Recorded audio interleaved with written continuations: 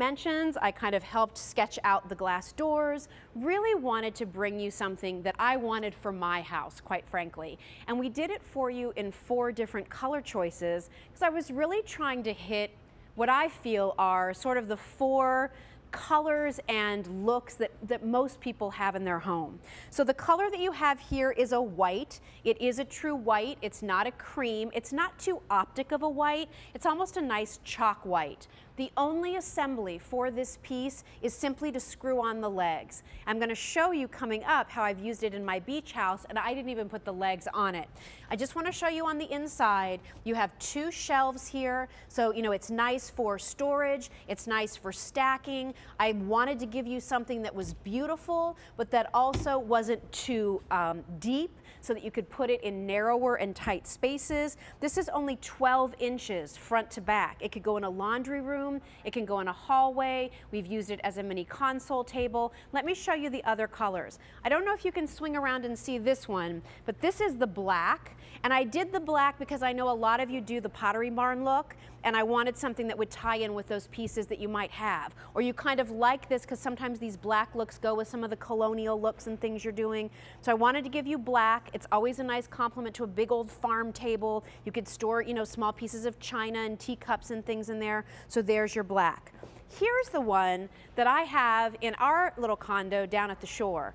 And if you read my blog on Fridays called Friday Favorites, 2 weeks ago, I showed you our makeover, how I started with what I had and how I transformed it. So here you can see up against that wall, there is this exact console. I did not put the legs on in mine, and it's perfect. Although, you know, I have a lot of teak and, you know, bluestone and driftwood floors at the beach. I really liked this sort of subtle, and I don't know how close you can get here, but there's this cool kind of distressed texture to the gray that made it feel kind of beachy. I love the glass cutouts, and we're using this for games, cards, you know, books, those kinds of things down at the beach. But I loved it so much, I didn't design it for that space, but it ended up working perfect. And then finally, the last color that I want to show you is this absolutely gorgeous teal.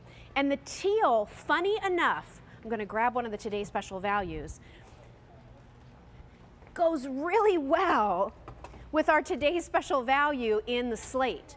So if you're picking up this slate Today's Special Value, we did coral and the white here on the larger one, but you know, if you like these kind of turquoise colors, it's not too peacock. This is more of like a vintage kind of a color, a robin's egg blue. I think it looks absolutely stunning. Just so you know, this is the first time we're presenting it on 5 payments of Easy Pay. So it makes it really affordable.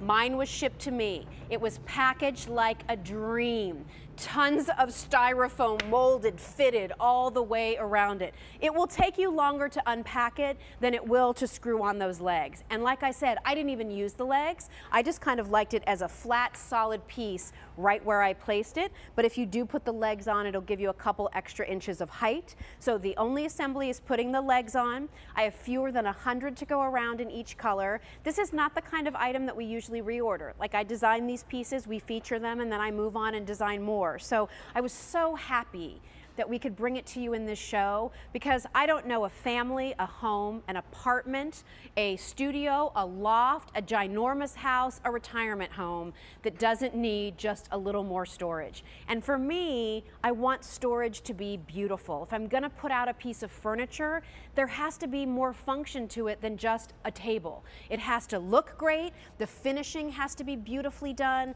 there has to be storage for me to be able to put things away. I like this because my idea was it can go in a bathroom, it can go in a hallway, it can go in a bedroom, it could be a console table behind a sofa, it could be something for a smaller TV.